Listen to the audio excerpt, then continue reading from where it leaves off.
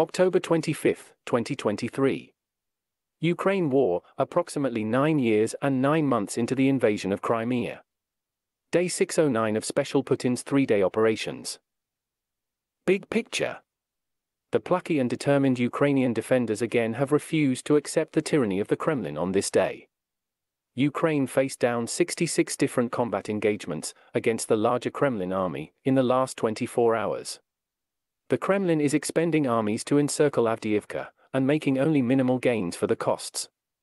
Ukraine continues to tie up Kremlin troops with light unit river crossings at Kherson. Dnieper line. Ukraine continues to keep operational silence a priority in Kherson.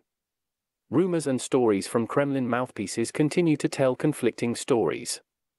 The only thing that seems to be clear at the moment is that much of Kherson is actually mostly vacant of Kremlin troops. Those unfortunate enough to have accepted the Kremlin's invitations appear to be regularly targeted, harassed and eliminated at Ukrainian will. Zaporizhzhia Front. Ukraine's deep state mapping project has noted that the Kremlin has pushed units to the contract line across this front. It's unclear if this is a reflection of developed conditions, or if this is a sign that the Kremlin intends to test Ukrainian defenders' abilities to cargo 200 more of Moscow. Ukraine continues to shape outside Kopani, west of Robotyne. No changes around the Morky Yoli. East Front, Donetsk.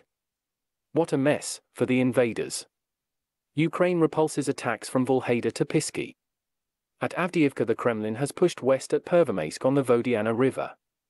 On the north, at the coke plant west of Krasnohorivka, the Kremlin has taken the 1-kilometer slag pile. Estimates are that 5,000 or more Kremlin casualties have occurred in this attack over the last 2 weeks. Ukraine's flowers won't mind if those are Muscovites or if they're taking the train in from Siberia. Speaking of taking the train, the Kremlin has moved 2 new brigades into the pocket north of the city.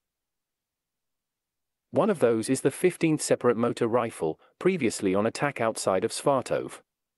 Joined in their move is the 30th Separate Rifle Brigade. This unit appears to most recently have been regrouping in Donetsk after fighting in Svatov area this summer. Bakhmut Area. At Andriivka and Klishchivka, attacks by both sides appear to have slowed. There are reports that Ukraine made some probing attacks into the valley. It remains to be seen if Ukraine shifts the push towards the urban center. Immediately west of the city's blocks, the Kremlin has pushed up into a hill overlooking the city. A good time to be reminding Ukrainian defenders to not post videos of their positions. Oskil border front. Little has changed on this front by land or by tactics. West of Svatov the Kremlin has recently removed the 15th to support the attack at Avdiivka. East of Kupiansk the Kremlin continues to make small gains. Northern border. Kursk air defense stays busy, but nothing of note has changed in this area. Black Sea. Ukraine continues to punish the former Black Sea Fleet of Moscow, as the better-named Rostov Fleet has taken shelter near Sochi.